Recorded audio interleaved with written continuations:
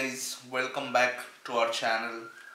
We are back again with a new video in our channel, and as you know, in this lecture series we were talking about topics related to computer networks, and while talking about computer networks we have covered a lot of topics till now.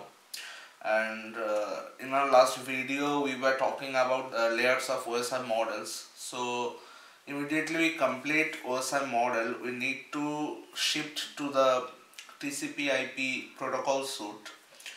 But before going to TCP/IP protocol suite, I would like to introduce you with transmission media, because knowing the facts about transmission media is very important. So in transmission media, what do you mean by transmission media in general? In general, transmission media means a medium through which we can transmit something. It can be message, it can be some product, it can be anything. So if we say in case of letters, then what is the transmission media? The transmission medium is when we are sending a letter to a person, then what we do, we post the letter to the nearest post office, and the post office send that letter to the person whom I want to send through a suppose post office their official truck, or there is a postman who actually delivers the letter to the receiver. So here the truck from through which the letter is going from one post office to another post office. So here truck is a transmission medium, and when the postman is going to the receiver and delivering the letter to the receiver, then the postman is another medium. So what is the general idea of transmission medium? Transmission medium is something which allows us to transmit some message or something from one source to one destination. To work with transmission medium, there must be a source and there must be a destination. Otherwise, there will be no transmission, as we all know. So transmission medium is delivering or transmitting something from a source to a destination. So in case of computer networks, this transmission media is broadly classified in two types of medium. One is guided transmission medium and another one is unguided transmission medium. So here in guided transmission medium, guided means something which is covered, which is guided by others. So from the word guided, we can understand that something which will be covered. So in guided transmission medium, this will be a wired transmission.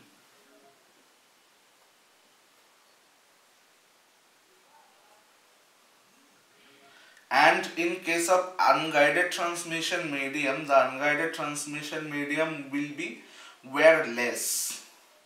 So in guided transmission, this will be a wireless transmission. So in guided transmission, we will be talking about all the transmission medium that is wired, and in unguided transmission medium, we will talk about the transmission mediums which are wireless. So let's see how can we classify the guided transmission medium further. So in guided transmission medium, there will be three different topics we will be talking. First one is twisted pair cable.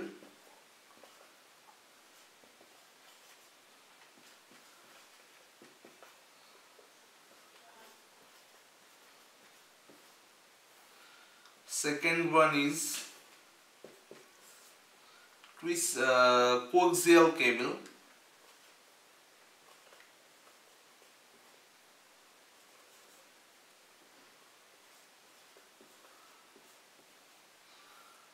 and the third one is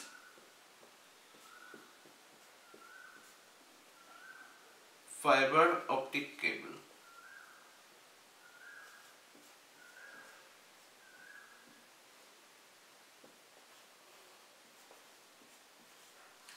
So in this video we will discuss broadly about these three wired cable: twisted pair cable, coaxial cable and fiber optic cable. So let us go first with the twisted pair cable. So what's there in twisted pair cable? So now twisted pair cable. So what is there in twisted pair cable? You can see that I have drawn a figure of twisted pair cable where you can find two wires are there, and from the name you got to know that twisted pair. Pair means two wires should be there. So both the wire is twisting each other. One is going in this way and another one is twisting this one and going to the another way. So this is why this cable is called twisted pair cable. So as you can see, I have drawn the picture of twisted pair cable, and here these two are the conductor, and the conductors are coated with insulated. Coated, or better say insulated with insulators, so that and the insulators are mostly of plastics, so that the signals that goes through the conductor, they cannot reflect anyhow, they cannot reflect out of the wire. That is why the wires are insulated with insulators, plastic insulators. And the main reason of this twisted pair cable is, suppose if when the signal is here, somehow the signal gets disturbed by some external noise. So what happens when this noise is basically coming to this place, this wire is coming to this side. So what happens, this is how the noises gets cancelled when it is in this, where it will be cancelled by this one. When it is here, then it will be cancelled by the other one. This is how the noise gets cancelled, and the receiver receives the actual message that the sender wants to send to him. And always remember, the signal that is transmitted by the twisted pair cable is the electromagnetic signal, or better say electric signal. The message is converted into electric signal and the signals get passed through the twisted pair cable.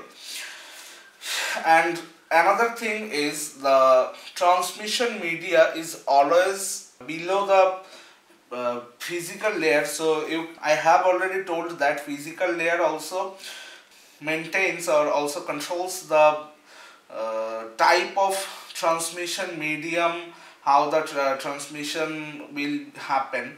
So these things are done below the physical layer. So now twisted pair cable can be divided into two further categories. One is UTP, unshielded twisted pair, and another one is STP, shielded twisted pair. So twisted pair cable can be further categorized in these two categories. And basically the main difference between them is, when I am drawing a normal twisted pair cable, I have drawn a normal twisted pair cable, or better say this is a unshielded twisted pair cable, because it is mostly used in everywhere. But IBM have introduced this STP in case of their own use. So STP is also there nowadays. Few people are using STPs, but UTP is used mostly in everywhere. That's why I have drawn a UTP in this twisted pair cable. So what is the basic difference between UTP and STP? All the things in UTP and STP are the same, But when you can see that there is a insulation, and this is the conductor is coated with this insulation. And whenever we are going with the shielded twisted pair, here nothing is extra added, just a layer of metal coating. So metal coating is added in STP, shielded twisted pair.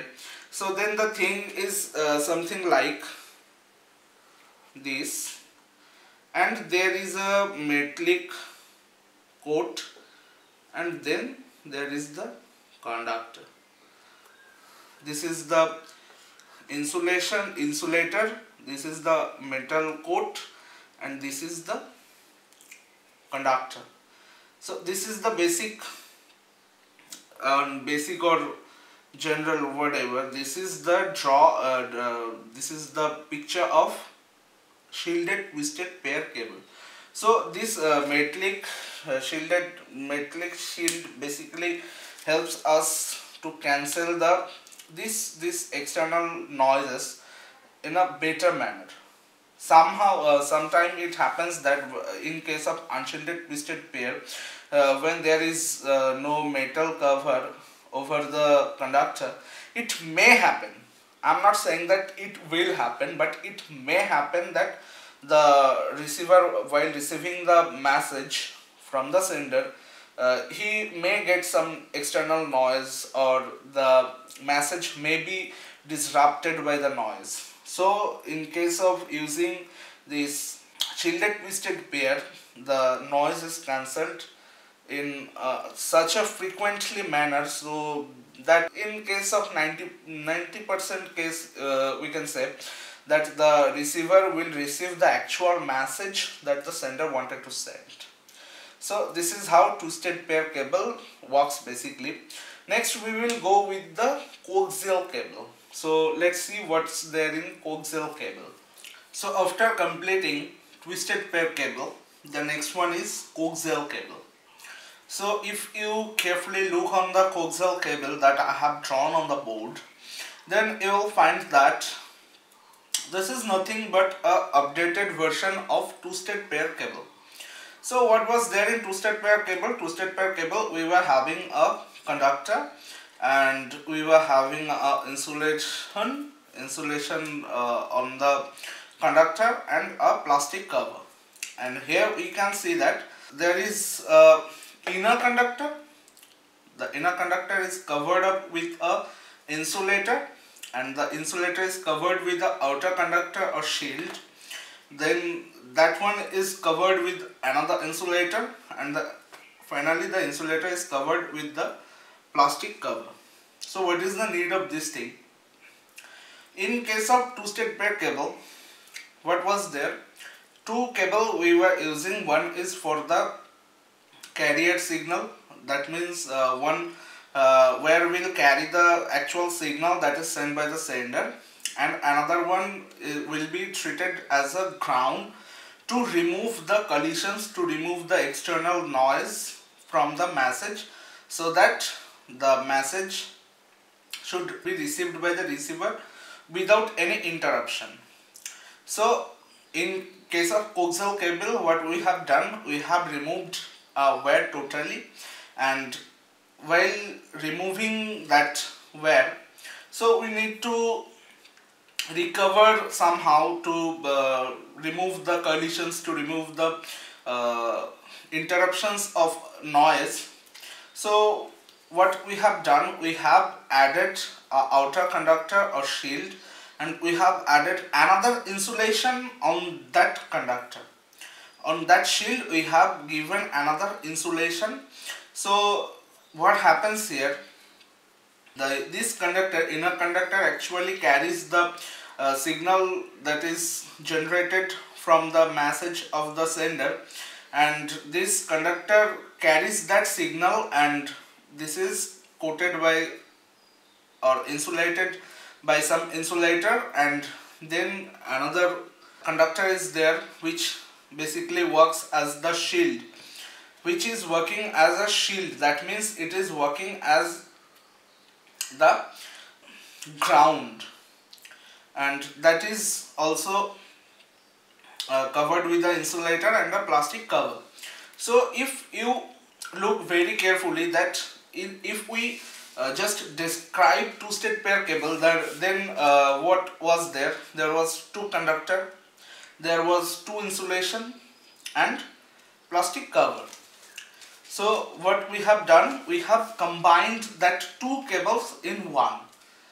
This is how the coaxial cable is designed, so that we can remove the use of two wires, and we can implement it in a single wire, and we can perform the same as that twisted pair cable can do.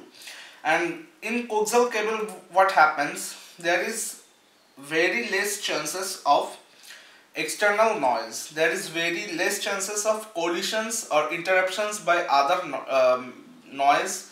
So the receiver will receive the actual message, and the message will be sent successfully.